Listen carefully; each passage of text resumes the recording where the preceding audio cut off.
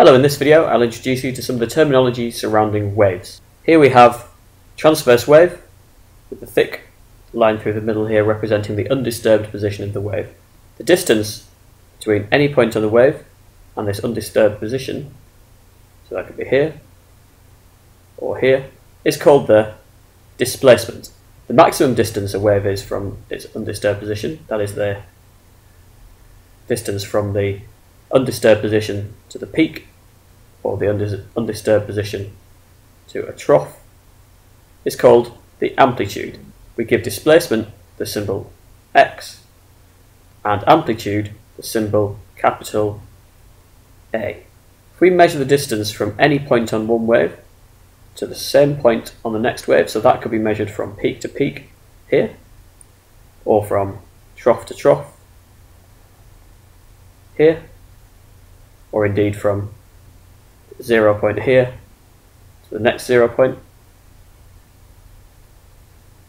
We call this a wavelength, and we represent this with the Greek symbol lambda.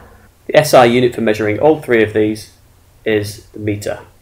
The length of time taken for one complete oscillation is known as the period. This uses the symbol capital T, and the unit is seconds. The number of waves that pass a point per second is called the frequency.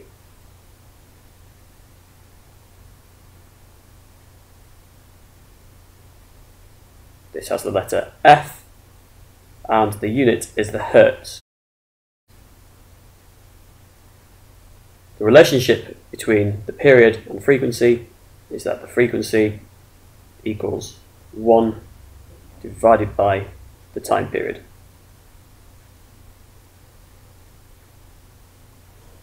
The final term to introduce you to is phase difference. This is the difference between any 2 points on a wave. Phase difference is measured in degrees, where 360 degrees is one complete oscillation. So for example, the phase difference between this point here and this point here would be 180 degrees. Similarly, the phase difference between this point here and this point here would also be 180 degrees. Phase difference from peak to peak, one wavelength, would be 360 degrees because that is one full oscillation.